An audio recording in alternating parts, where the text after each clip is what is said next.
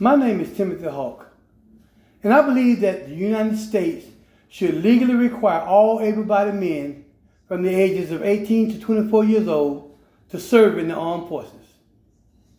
Now picture a society in which enlistment in the military is mandatory for all physically fit men in the U.S. who are between the ages of 18 and 24.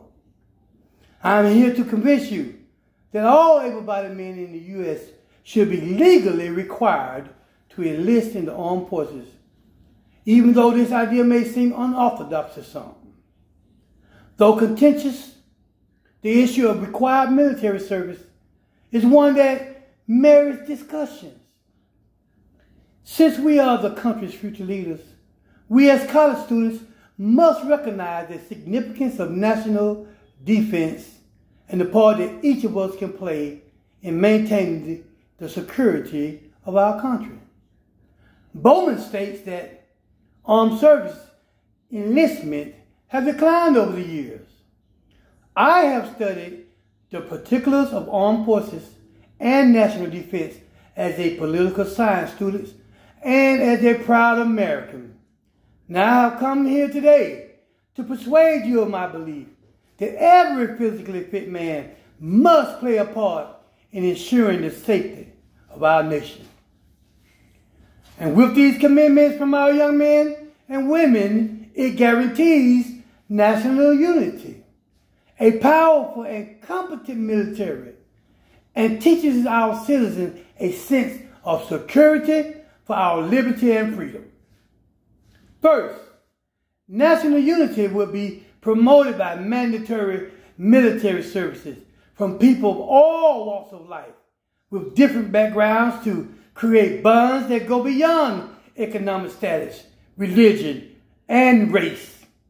Our country is strengthened by this bond, which also promotes a feeling of shared identity and purpose.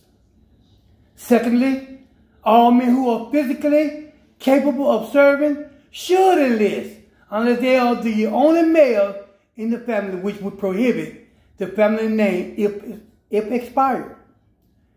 America needs more protection from possible dangers and threats from foreign nations.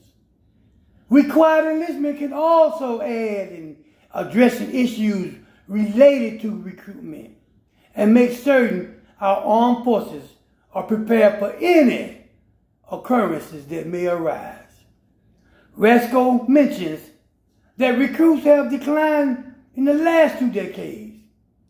Thirdly, our young men will learn discipline and duty needed for the military services. Gang violence will decrease, and crime overall will decline against our citizens. According to Howell, mass shootings in the last 10 years have been perpetrated by young men. According to Huff, crime and gangs and gun violence have increased significantly by our young men.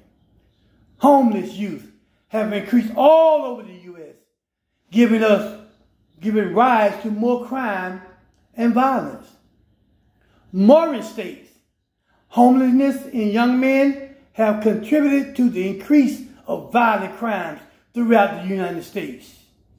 Moreover, people who served in the armed forces, we learned the importance of dedication, sacrifice, and hard work.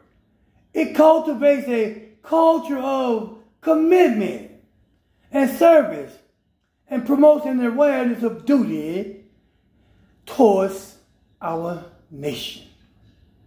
Young black men significantly outnumber other races in homelessness and gang activities.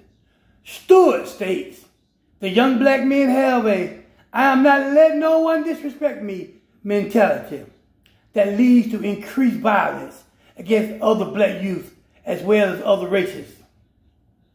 And so all physically capable men, I believe, should serve in the military, which is not only vital for one's security of our nation, but will also strengthen the number of our military.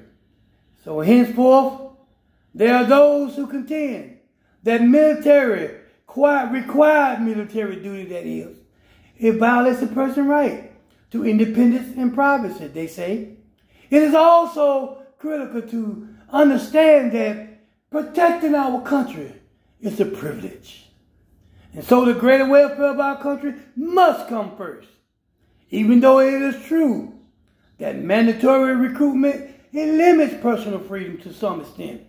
In the same way that laws compel to contribute fees or serve in courts as jurors, military service is a vital obligation that protects our nation's safety and security.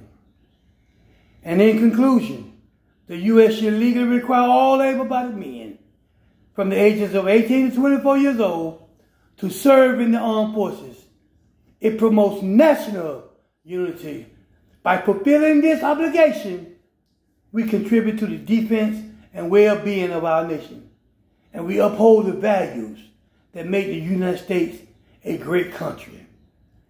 And so it is time for us to recognize the importance of mandatory military services and embrace it as a necessary and beneficial requirement.